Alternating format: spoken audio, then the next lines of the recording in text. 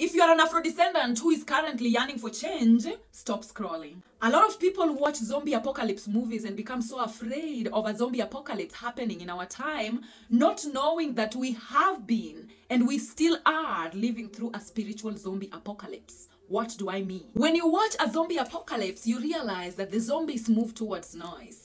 And the noise of our time has been the false racist Western media, whose true colors you must have seen during this Russian-Ukrainian war. Muammar Gaddafi was swallowed by his own people after the Western media led zombies to him using the false Western media noise. You must not forget that these are the same media houses that reported negativity on people like Idi Amin Dada, Saddam Hussein, Osama bin Laden, leaders that were just busy protecting their lands and their people. You must not forget that these are the same media houses that turned the Bantu people against their Mau Mau sons and daughters. You must not forget that these are the same media houses that reported lies about Thomas Sankara of Burkina Faso, Patrice Lumumba of Congo, John Pombe Magufuli of Tanzania. We have been in a mental zombie apocalypse for the longest time, and the racist Western media has been perpetuating noise to lead zombies towards the leaders they did not like,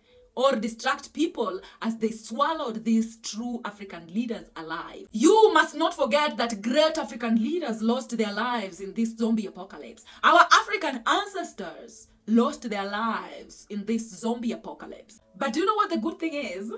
Right now, we have an antidote. If you are conscious, if you are aware, if you can see now, know that your energy is the antidote.